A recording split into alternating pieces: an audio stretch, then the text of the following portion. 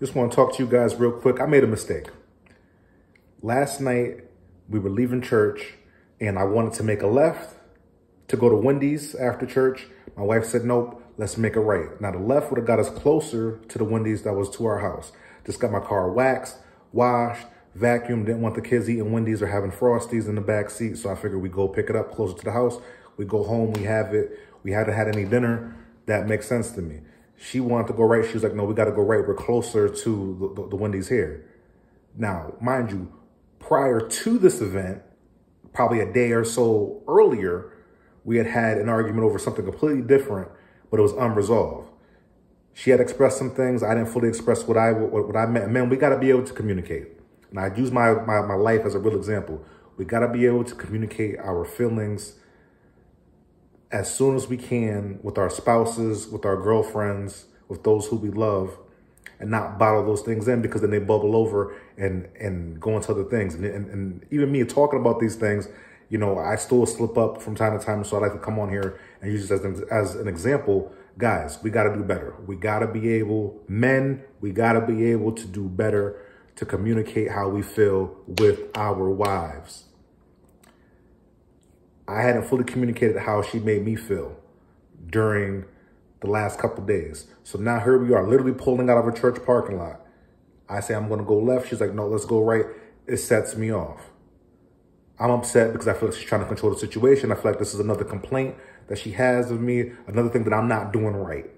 Here we are. I can't even make the right turn to go get some fast food for my family, which we shouldn't be eating in the first place, but we're going to Wendy's to get something for the kids.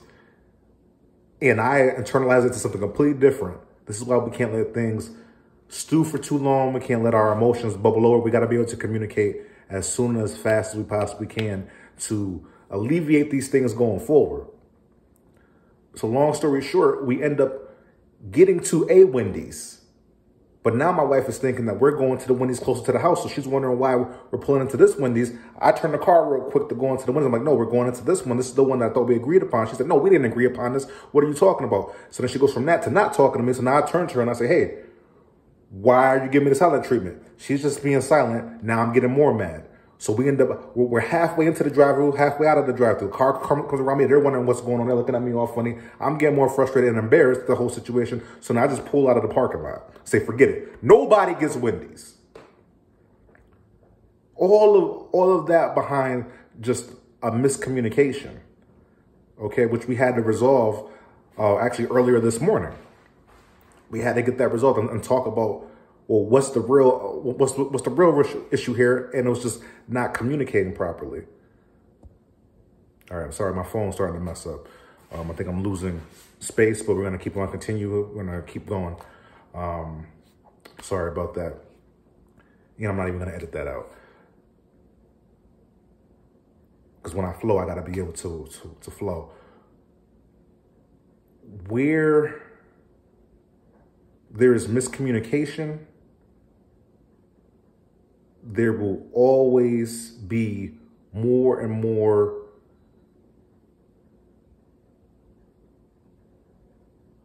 hidden anger, hidden hostility that will build and eventually explode in random situations that don't even make sense for you to get upset about.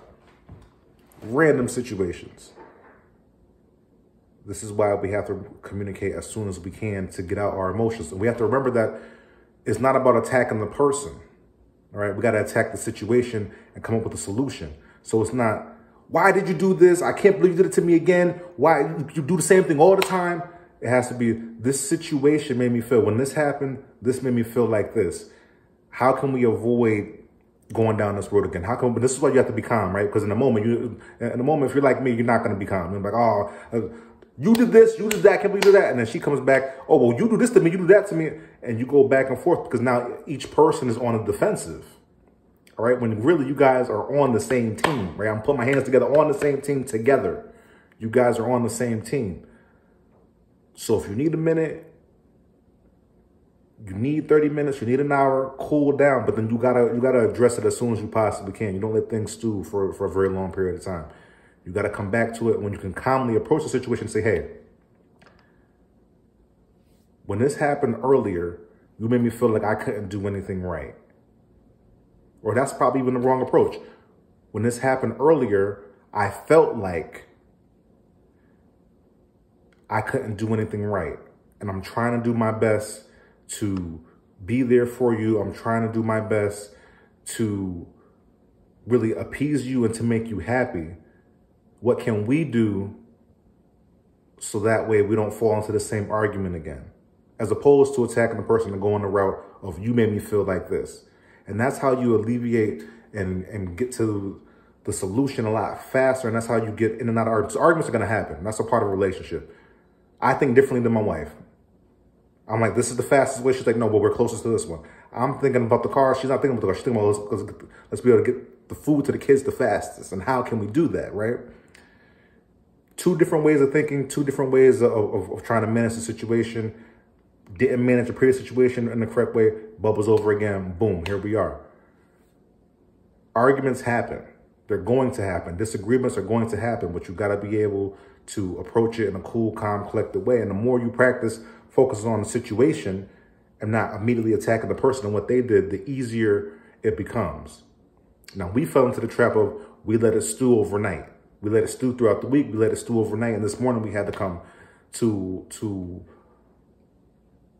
a solution, to a resolution between the two of us on how we're going to communicate better in situations like these. Now, that we could have did that earlier, and we have done it in the past earlier. But again, sometimes your emotions get the best of you. So I just want to leave that with you. We have to communicate better with our spouses, and we can do so by looking at the situation and not immediately going after the person, but also communicating quickly. All right, take care.